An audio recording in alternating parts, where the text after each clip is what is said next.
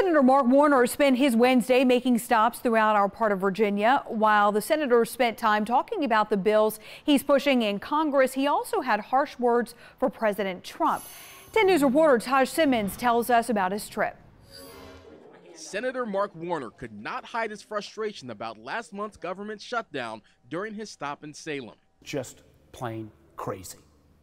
It was a self-inflicted harm. Warner visited Feeding America Southwest Virginia before he gave his food for thought on the shutdown. He told Feeding America about his bill to give tax breaks for grocers who move into food deserts, where people do not have easy access to healthy food.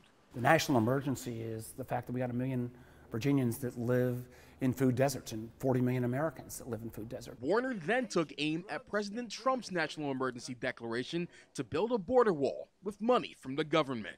The optics of the president declaring a national emergency, saying he's going to take money, I think inappropriately, from either defense-funded projects or others, and then climbing on an airplane to go play golf, I think the picture says 1,000 words.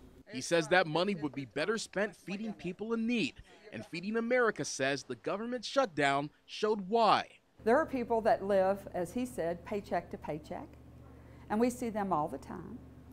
A lot of people work, but they still can't make food happen. Warner's bill will be discussed in Congress next month, but the senator hopes to keep the discussion going before then. The number of people that think of themselves as solidly middle class, and they go without that paycheck or two, they are going to be at your doorstep. In Salem, Taj Simmons, 10 News, working for you.